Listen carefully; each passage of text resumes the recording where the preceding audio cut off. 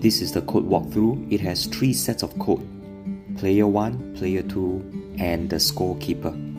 So this is the code for player 1. The code is exactly the same as that in the Space Invader 1 program, except that for the on start block, we need to set the radio group to 1.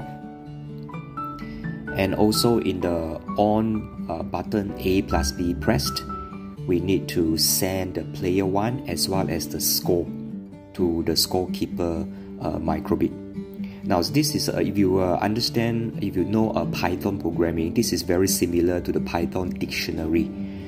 So Python dictionary is a collection of key value pair, okay, which in this case the key is player 1 and the value is score. Let me show you the code for player 2. Again, it is exactly the same as that in Space Invader 1, except that we need to set the radio group to 1, as well as to send the key value pair, the player 2 as well as the score, to the scorekeeper microbit. And finally, let's take a look at the scorekeeper microbit.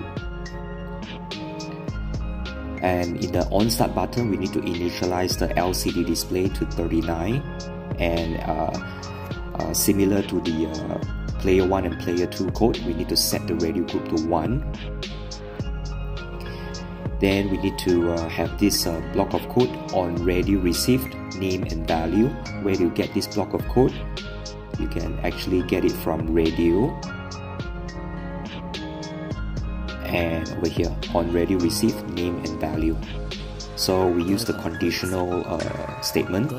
If the name is player 1, okay, if it is a player 1 score, then we create another variable called player 1 score, and then we set the value of the player 1 score to whatever value that is being passed over from the player 1 microbit. Then we show the string. We show player 1 as well as his or her score on the LCD display, and likewise for player 2.